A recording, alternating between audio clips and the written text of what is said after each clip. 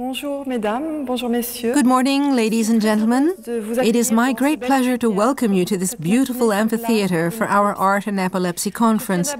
I would like to extend my warmest thanks to the Communications Department of the Geneva University Faculty of Medicine for their precious assistance in helping us with publicity and the posters for this conference performance. Our project goal is to bring epilepsy out of the shadows and fight the prejudice that people suffering from this disease so often encounter. I would like to begin by sharing some information on epilepsy with you before presenting this morning's performance. Qui constituera la deuxième partie de cette matinée. I would like to begin by asking how many people in the world suffer from this disease. Epilepsy is more common than we realize. It affects approximately 1 out of every 100 persons worldwide. That is to say, more than 50 million people. There are 60,000 epilepsy sufferers in Switzerland, 500,000 in France. Epilepsy is one of the most common neurological diseases. As this chart shows, epilepsy usually begins within the first 20 years of life or after 60 years of age. Epilepsy for the elderly group often results from brain damage, for instance, following a stroke. Un accident vasculaire cérébral, encore appelé attaque cérébrale. Quelles sont les causes de l'épilepsie? What causes epilepsy? Les causes se divisent principalement There are two main categories, genetic and brain damage. Une lésion cérébrale. L'origine génétique. Those who suffer from genetic epilepsy inherit a combination of genes from their parents at the time of conception, which makes them prone to the disease. It is not a transmission of the disease from parent to child, but rather the parents possess a group of genes, the combination of which predisposes the child to epileptic seizure. Susceptibilité à l'épilepsie. Donc une prédisposition à faire des crises épileptiques. Ces épilepsies d'origine genetic epilepsy usually begins during childhood or at adolescence. The initial seizure may occur under specific circumstances, such as staying awake all night or having had little sleep. Une nuit blanche ou une nuit très courte. The second cause of epilepsy is brain damage, either damage already present at birth, known as congenital lesion, or damage which occurs during one's lifetime, such as serious cranial trauma, a stroke, a tumor, or an infection. Epilepsy may manifest itself several months or even several years after damage occurs.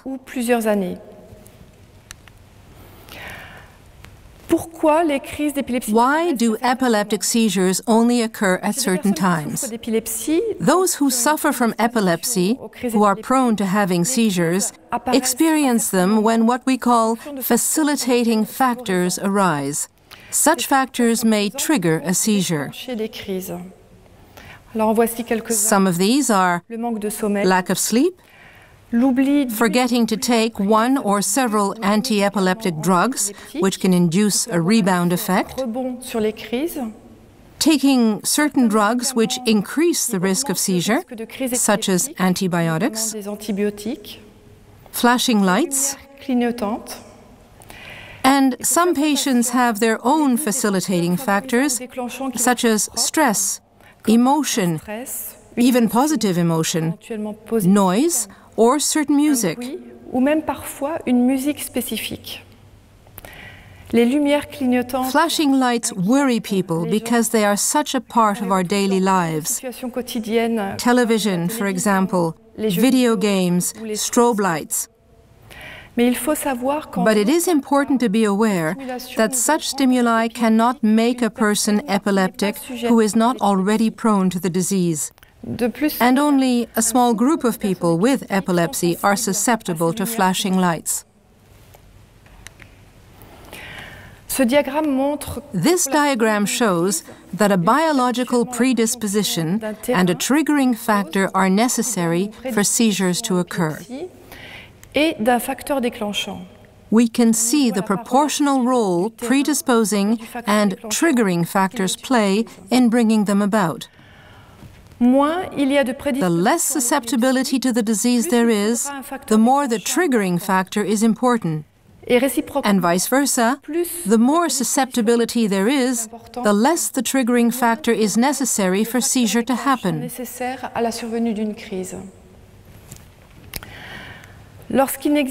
Where there is no predisposing factor, a powerful triggering factor can bring on a seizure. An important lack of sodium, of salt in the blood, caused by certain pathologies, or the use of certain drugs, for example. A radical drop in blood sugar resulting from anti-diabetic drug use, exposure to certain neurotoxins, or a sudden withdrawal from the use of strong doses of benzodiazepines could provoke a seizure in almost anyone. In such cases, the triggering factor alone explains the seizure without requiring an underlying predisposing factor. We would not speak of epileptic disease in such cases, but of seizures being provoked.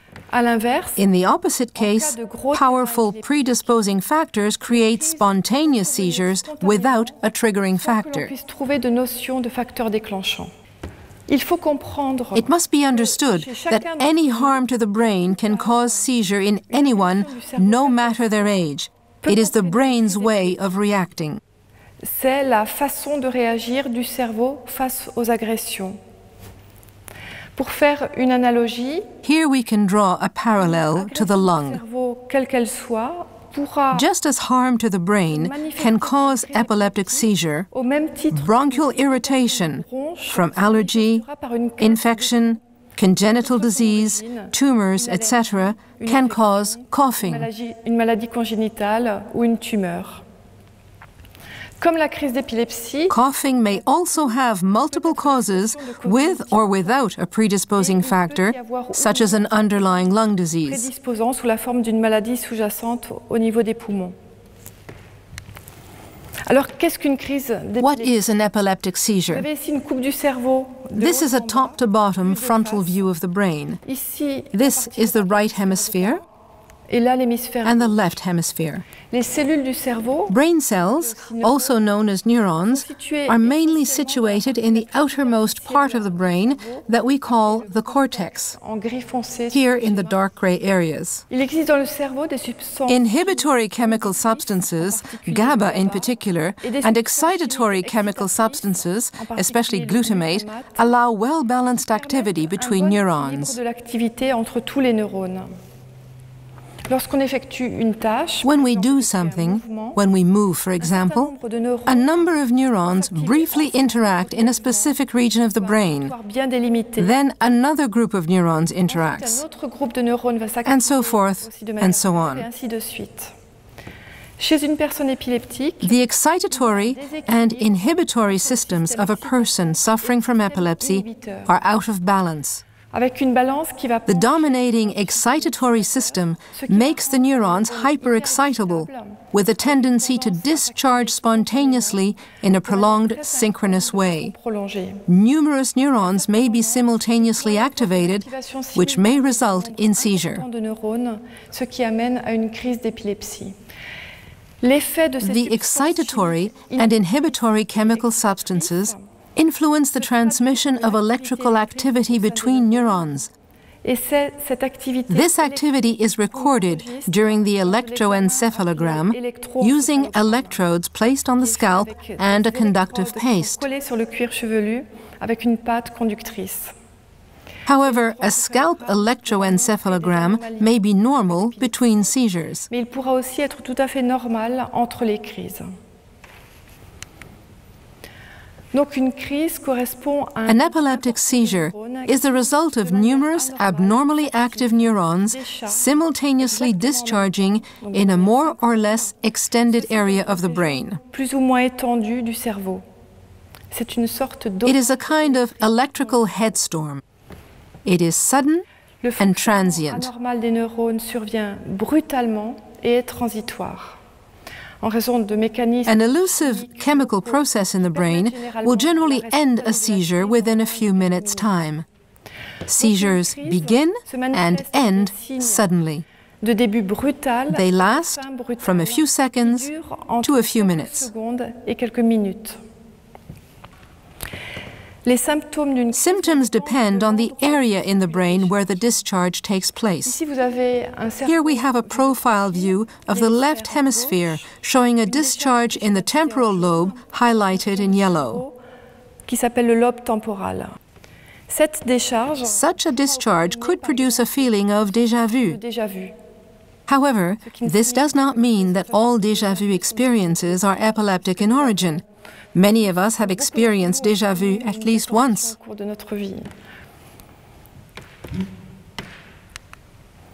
There are not one, but many epilepsies. Multiple forms of the disease exist.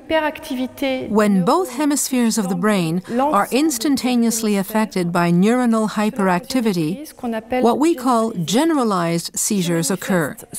They can produce a state of absence, known as petit mal, wherein children lose contact with their surroundings for a few seconds, dozens of times a day. Or tonic-clonic seizure, known as grand mal, which is the rather impressive form of seizure we normally think of when talking about epilepsy. This tonic-clonic seizure brings on loss of consciousness, body stiffness, and jerking movements followed by a more or less 20-minute period of confusion. When neuronal hyperactivity affects only one area of the brain, we refer to the seizures as being partial or focal. In simple focal seizures, symptoms arise while the patient is still conscious. What we call the aura consists of subjective symptoms felt only by the patient and often not perceived by others. The aura is actually how people with epilepsy describe their experience during seizure. Symptoms depend on the area of the brain where the discharge occurs and vary in accordance with the affected area. If, for example, the discharge occurs in the part of the brain that controls motor function, the seizure will produce certain movement-related symptoms. If it occurs in the part of the brain that influences sensation, then there will be sensory symptoms such as tingling, numbness, etc. And if it occurs in the vision control area, there will be vision-related symptoms. The normal functioning of the affected area is abnormally and highly accelerated. For example, here we might see jerking movements of a limb or part of the face. Here, pushing, pulling movements of the arms, legs, and pelvic area. Here, a thought may repeat itself over and over again, anywhere from a few seconds to a few minutes. Here in the sensory cortex, one might experience a pins and needles sensation in a limb or one side of the body. And in this back area, visual symptoms. Here in the temporal lobe, there might be feelings of déjà vu or powerful feelings of fear rising from the pit of the stomach for no reason at all. If the discharge occurs a little more to the side, auditory hallucinations may occur, and so forth and so on. There exists an almost infinite variety of symptoms related to epileptic seizure. In contrast to simple focal seizure, with complex focal seizure, there is a change in consciousness, a lack of contact. Patients may experience verbal automatism, such as repeating a phrase over and over, or gestural automatisms, such as repeating a small movement like touching one's clothes, or they may also wander about aimlessly.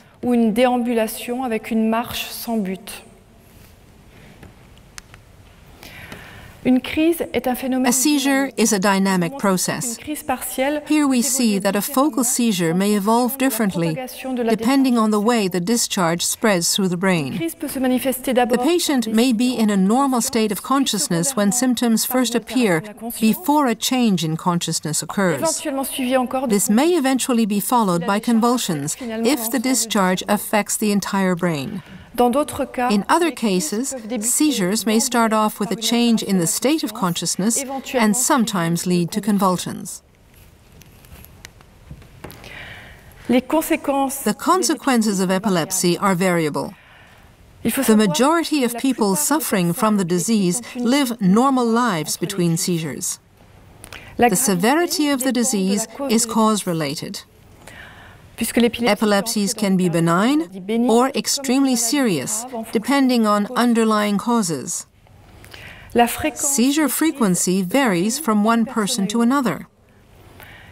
Some people experience a seizure only once every few years, while in extreme cases, patients experience numerous seizures every day.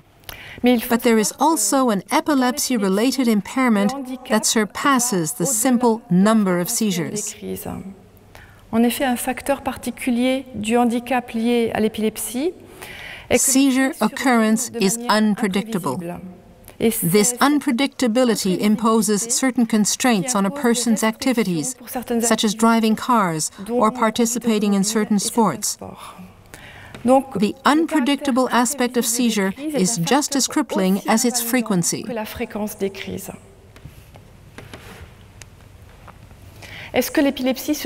Can epilepsy be healed? Certain forms of epilepsy, particularly those affecting children, may heal with time and disappear as adolescence approaches. These are generally genetic forms which are not related to brain damage. However, although some forms of epilepsy may persist throughout one's life, the number of seizures can be reduced with proper treatment. Epilepsy requires drug treatment. Drugs cannot heal epilepsy, but can prevent seizures, and therefore such treatment must never be interrupted. Although a large selection of anti-epileptic drugs exists, 20 to 30% of those suffering from the disease have drug-resistant epilepsy and will continue to have seizures. In such cases, epilepsy surgery might be an option.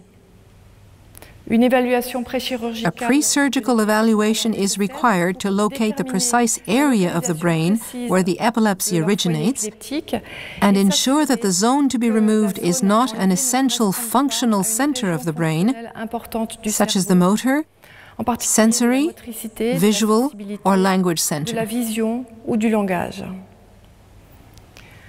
I've now finished with the exclusively scientific part of the program.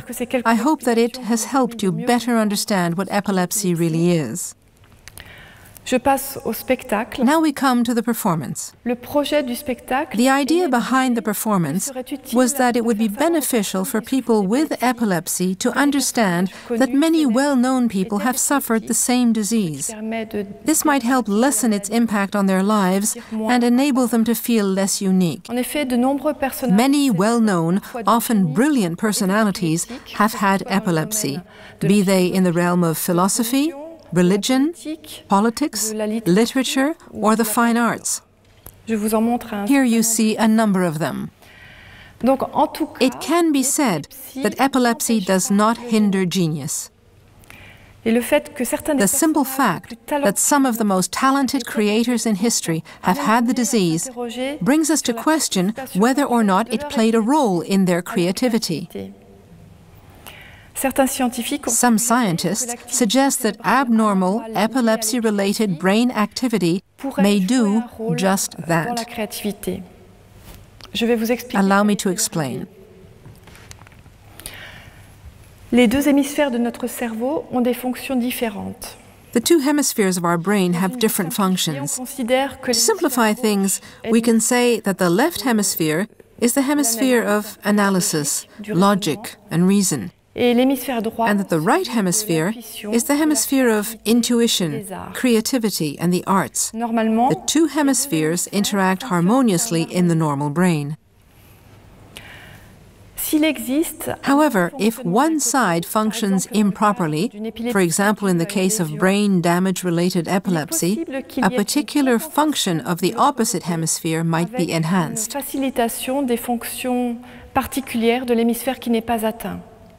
But this is merely hypothesis. Another explanation for the possible link between epilepsy and creativity is that the difficult personal and social life experience of people with the disease, or their experience during certain forms of focal seizure, might open the mind to new ideas and enrich their creativity. In certain rare forms of epilepsy, for example, patients hear extremely elaborate music during seizure. In his book, Musicophilia, New York neurologist Oliver Sacks writes about a musician who would hear very precise, rather charming music, different from what he knew and composed.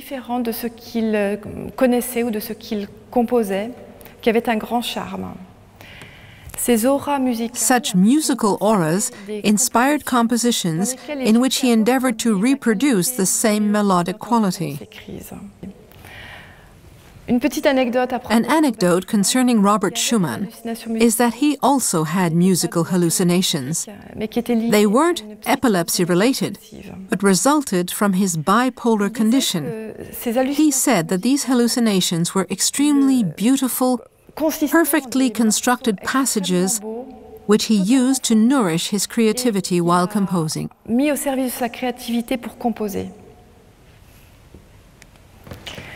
A number of renowned creative artists who suffered epilepsy wrote about their experience during seizure and of the disease in general. Thanks to their writing talents and their desire to describe their seizures in a precise, fearless, candid way, they offer us subtle, detailed information.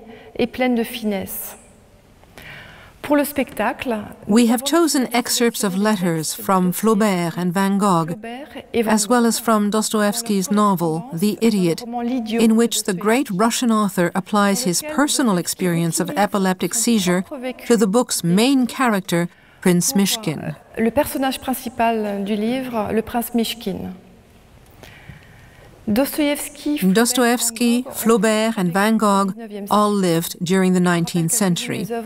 Allow me to remind you of a few of Dostoevsky's major works: The Idiot, The Possessed, and The Brothers Karamazov. Among Flaubert's works are Madame Bovary and Sentimental Education. Although Dostoevsky's and Flaubert's epilepsy was probably situated in more or less the same area of the brain, the temporal lobe, their seizures were totally different in nature. Dostoevsky experienced intense joy, even ecstasy, during his auras. He felt fulfilled, as if he were in a state of complete understanding of the world. And he felt that such moments surpassed people's ordinary experience. But for Flaubert, the aura created a whirlwind of ideas and images, swirling about and crashing into each other in his brain. It was a very disturbing experience for him, as you will discover later on in the program. Although Van Gogh is one of today's best-known artists, he had little success during his lifetime. He suffered unbearable visual and auditory hallucinations during his seizures. In his correspondence with his brother, he mentions his fear of his seizures coming back and of their unpredictable nature. He speaks of his commitment to his work as a means of fighting the disease. Here is an excerpt from one of his letters. Disease exists to remind us that we are not made of wood. This seems to me to be its good side. He suggests that illness might make us more aware of our feelings, our emotions, and perhaps this can enrich our creativity.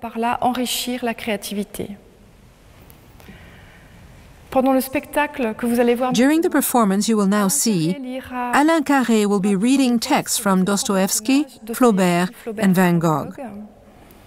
François-René Duchable will interpret musical compositions he has chosen specifically for their emotional content in relationship to the texts. Je vous remercie de votre attention. I would like to thank you for coming today, and I hope that you will enjoy the show.